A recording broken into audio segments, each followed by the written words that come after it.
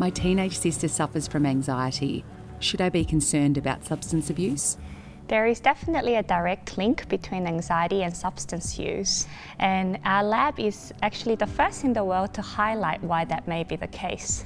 Most substance use cases can originate from anxiety disorders actually, and we are working really hard to understand the biological processes that are involved in the wrong cognition that can occur in anxiety and addiction, hoping that we can tackle where the problem starts. It starts with our brain.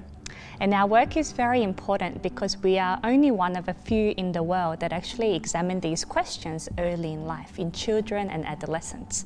And historically, people have only looked at adults, and we think that's why we haven't had many breakthroughs in this field.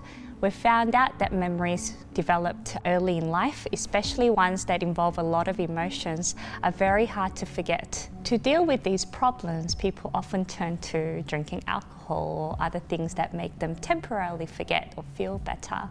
But the problem is using these drugs can actually change your brain, creating it to be more anxious, and it starts this vicious cycle. My work at the Florey has been groundbreaking because we are first to explain why, if anxiety or substance use happens in adolescence or early in life, why that cycle is harder to break.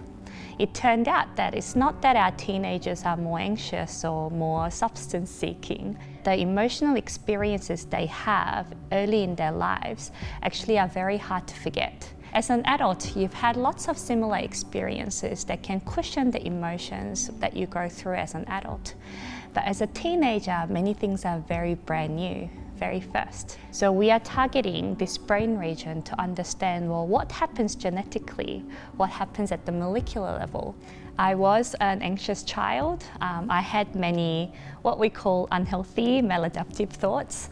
And it's amazing, we like to think that sometimes feelings come first and the brain comes next, but oftentimes it's the other way. If we can actually change how we think, we can change how we feel. So we are really studying those biological processes at the Florey, and we believe that by looking at the origin of anxiety and addiction early in life, we can prevent and treat these disorders. Every donation to the Florey is a step closer to finding the answer. Be part of the answer. Donate to the Florey today.